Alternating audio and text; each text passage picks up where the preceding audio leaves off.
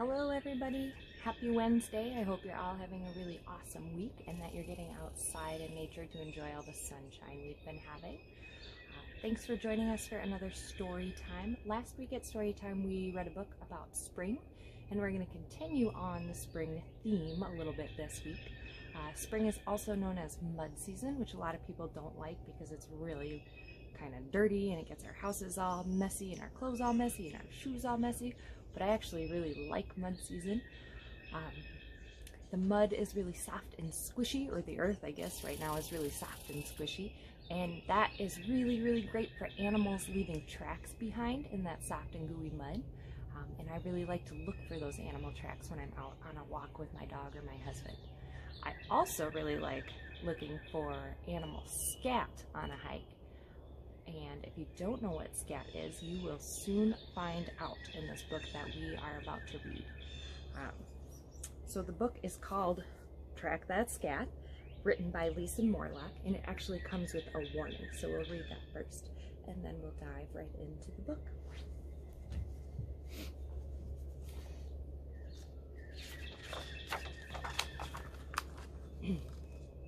Warning: watch your step. To learn which animals live in your area, search for clues on the ground. If you look closely, you're bound to find footprints known as tracks. Every animal leaves behind a different set of tracks. These tracks are easy to see in mud or in snow. If you find tracks, there's probably scat close by. Scat, also known as poop, can be used to help identify an animal and what it eats. Whether you're playing in the backyard, exploring a city pond, or visiting a state park, clues about the woodland creatures in this book may be right under your feet. And then it defines scat 3 different ways for us, and they're going to use each definition in this book, so you'll have to be paying close attention. The first meaning for the word scat is to go off quickly or to move fast. The second definition is animal poop. And the third definition is this type of jazz singing with nonsense syllables. So look as we read the book for those 3 definitions, or I should say listen maybe, for those 3 different ways that we can use the word scat. All right, here we go.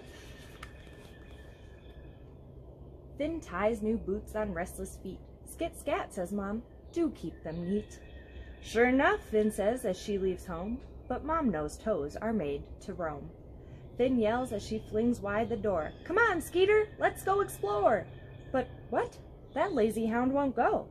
Finn nudges him with a big heave-ho. So this is her dog, Skeeter. So fancy-free the 2 high-tail, past pellets on the grassy trail, zigzagging tracks in broad V clumps. Whatever hurried through here jumps. With one trip slip, Finn's foot goes splat. Oh no, right into... Any guesses? Rabbit scat. Eek eek is all she has to say before she bunny hops away. We'll come back and read more about the scat and the tracks afterwards.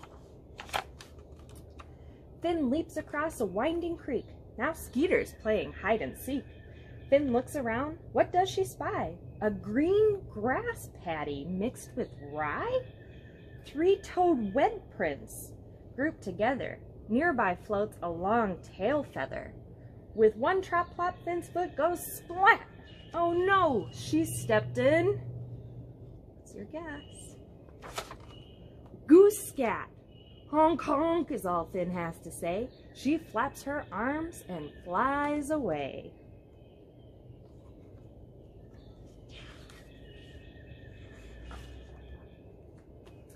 Finn lands upon a hollow log and yells, come on, to that old dog. 5-toed tracks like handprints, see? A messy pile beneath the tree. A den her hound plays show and smell. Dry leaves, fish bones, a walnut shell. With one tromp stomp, Finn's foot goes splat. Oh no, right into... What do you think it is? Raccoon scat. Growl, growl is all Finn has to say. Like a bandit, she steals away.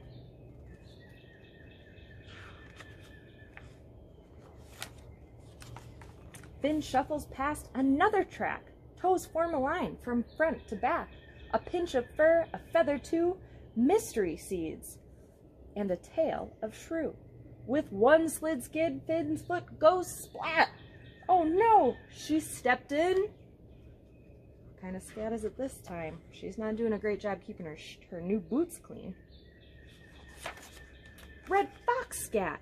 Snort snarl is all Finn has to say, and then she foxtrots straight away.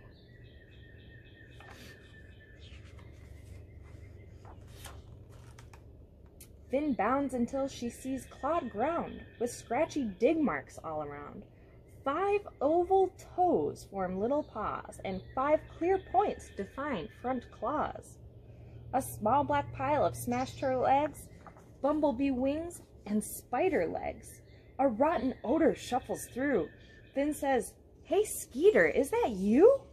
Suddenly, Skeeter rockets past. That dog has never gone so fast. A white striped streak, tail rising funk. Oh no, this scat belongs to skunk. P.U. is all Finn has to say. Nose plugged. She sprints to get away.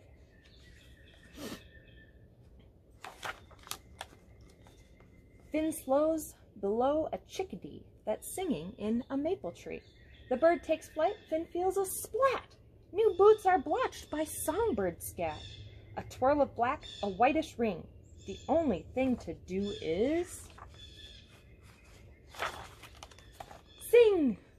Chickadee-dee-dee, what a day. In brand new boots, she scats away.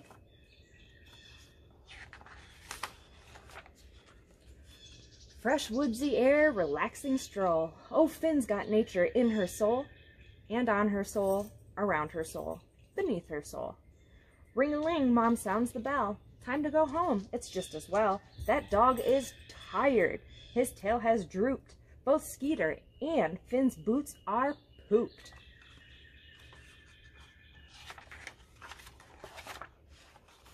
At bedtime, Mom asks, "What's all that?" Well, shoo-bop-de-bop, that is Scat. So we'll go back through and read more about some of the animals that we met in the book and learn how to recognize their tracks and their scat. So the first animal we met was an eastern cottontail rabbit. It says, to follow a rabbit's tracks, let its hind legs lead you. Bounding at 15 miles per hour, front paws hit the ground as larger hind paws swing forward and land just ahead of the front ones. So you can see here, these are actually its front paws, but in its tracks, its back feet are in the front. The rabbit remains coiled up like a spring until it pushes off with powerful back legs. Momentarily, it's completely airborne. The rabbit's movement resembles what we do when playing leapfrog. Rabbits eat their own poop. When their scat comes out the first time, it's in soft, moist pellets. The animal eats these pellets. The second time, the pellets are dry and rounded with a flat side and found in piles or scattered as singles.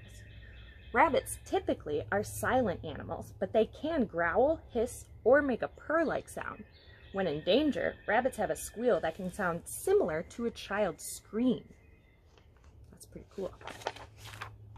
After rabbit, we met the one who left a feather, which was goose. Most of you have probably seen goose scat, or maybe you've even stepped in goose scat, just like Finn did in our book.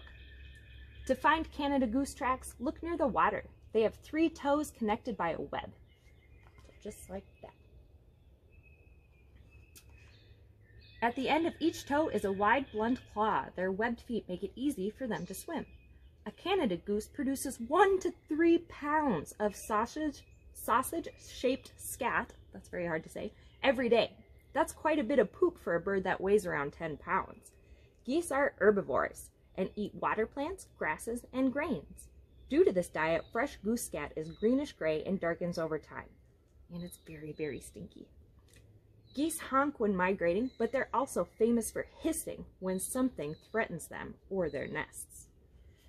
So in a few weeks, we'll see a lot of geese, and some of them will probably be hissing because they will have young and they'll be defending their nests from us. After goose, we met the one who has very human-like hands, and that was our raccoon friend. Raccoons have front paws that look like small hands and back paws that resemble feet with very long toes. Their paws end with a fat, round heel and their toes with long claws. Raccoons shuffle when they walk, scuffing the ground with their back feet. So you can see their hands and feet look a lot like ours.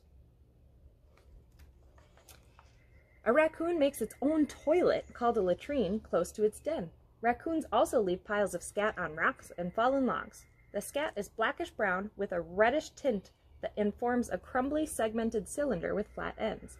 Never pick up any scat, but especially not raccoon scat, as it often contains a dangerous roundworm parasite that can make people very sick. Raccoons make a calm, coo-like sound when upset.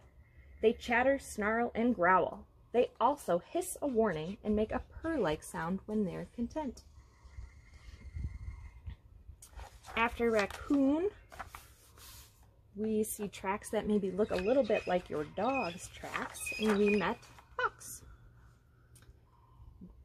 When they walk, red foxes place one foot directly in front of the other, leaving a straight line of tracks. They walk this way because their chest cavity is very narrow. Each paw forms a small oval shape with 4 clawed toes, and their heel pads make a very broad V shape.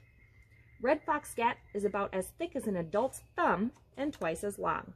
In winter, their scat is often covered with the outer layer of fur tangled around small bones and may be rope-shaped, tapered, and segmented. In the summer, there may be seeds or green plant material present, and the scat will be crumbly with blunt ends. Red foxes are usually quiet, but their bark sounds similar to that of a yappy dog. And in danger, they let out a sharp shriek. They also growl and whine, so a lot like our dogs. Speaking of dogs, after our fox, we met somebody who was eating bumblebee wings and spider legs and turtle claws, which was skunk. Skunks leave 5-toed front and back prints. Each paw comes with a set of claws the skunk uses to dig up food. Their back prints are larger and set wider apart than their front prints because they walk with a waddle. If there's a small scat pile with insect wings, legs, and other parts sticking out, it was likely left by a skunk. Skunk scat narrows at one or both ends and is about 3 inches long. So I often find skunk scat around our house, and it's filled with bumblebees or honeybees. So if you find a scat filled with bees, it's probably a skunk. As far as a skunk is concerned, people should fear the rear. Before they spray, skunks usually hiss or snarl a warning. They'll do something like a headstand to align their bottoms with the enemy's face. Skunks can spray a target from 15 feet away. When they spray, a choking mist fills a 30-foot circle around the animal. We've had our encounters with skunks, and it's not fun. After skunk, we had a songbird that pooped on Finn's shoe. The black-capped chickadees have 3 toes that face forward like tines of a fork and 1 toe that stretches straight back. But these tiny birds have virtually no detectable tracks. Sometimes you can see them in the snow in winter, though. Hold 2 quarters in your hand and you'll have an idea of how much a chickadee weighs. Yet this little songbird eats at almost every moment of the day, so it poops a lot. When fresh, its scat looks like a small round pile of pencil lead. Chickadees use lots of calls to talk to each other, but the easiest way to detect them is to listen for their chickadee-dee-dee sound that they make. Right now in the spring, we also hear them calling Phoebe, Phoebe a lot. I think those were all the animals that we met in our book. So I hope that you learned something about animal tracks and scat today. Look for them when you're out on your hike. Spring is a really great time to look for scat too, because it's one of the ways that some of our animals mark their territories, which is really important when they're trying to find mates and raise families in the spring. So they're doing a lot of territory marking and leaving scat in very prominent places, so it should be easy to find. I'll put some activities for you down in the comments below. Thanks for joining us for Storytime this week, and we hope to see you again next week. Bye!